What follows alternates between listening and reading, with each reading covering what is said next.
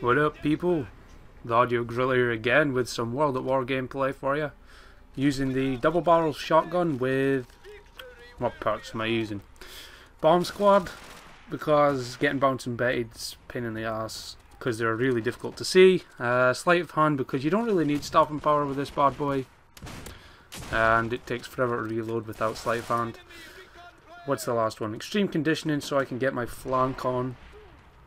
Even though it's a small map. Usually with a shotgun, well, usually with any gun you really want to take to the flanks and get the enemy when they're not expecting. There was a quick collateral to start off my, I think it's a 20 kill streak with a double barrel shotgun, which is quite impressive. Quite impressive, I may say so myself. I really like using this gun. I really like using guns which aren't top of the range. I won't call them overpowered. Okay, I'll call them overpowered. Like the the MP40 jug. I have one of the. I have on every Call of Duty game. You know, there's the overpowered gun. Call of Duty 4, you got the M16. This game, World at War, you've got the MP40. Modern Warfare 2, what have you got? You've got the FAMAS, the TAR. Well, not so much the TAR, because they actually does fuck up a little at long range. We'll just say the FAMAS. Black Ops, FAMAS again.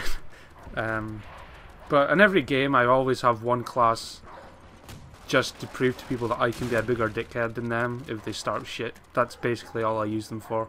But I don't like to use generic classes. I like to mix things up with the double barrels and really enjoy it. You get a better sense of accomplishment and you feel like you...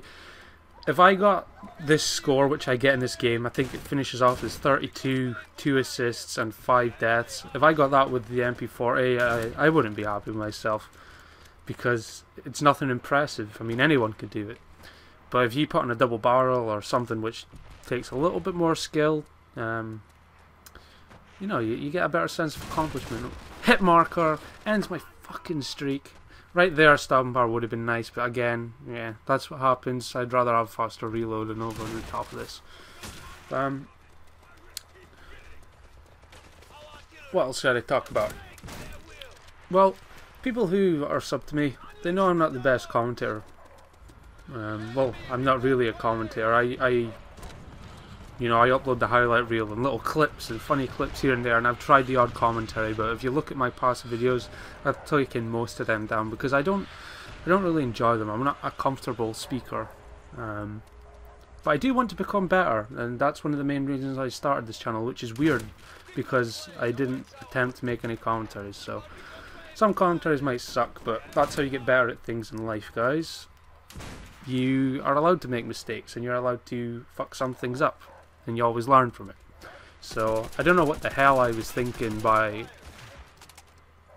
leaving the whole commentary thing aside, which is one of the main reasons I started my channel. That's a really, really dumb mistake I made. I